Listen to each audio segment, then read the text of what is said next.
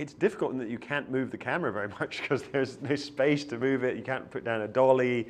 You know, I made a rule that I didn't ever want to leave the confines of the sub. So we shot part of this on a real submarine, actually, a real Russian sub. So there you can't leave the confines of it. But even when we're on our set, I decided we're not going to ever have the camera outside, and we're never going to use big crane moves and these kind of things, which are kind of impossible in that environment.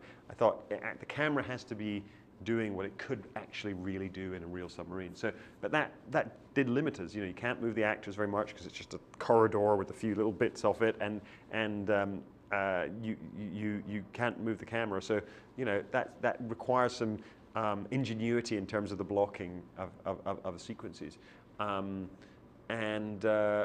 it's also difficult just because it was difficult to shoot this film because we said big underwater sequence, big action sequence, which is in a tank.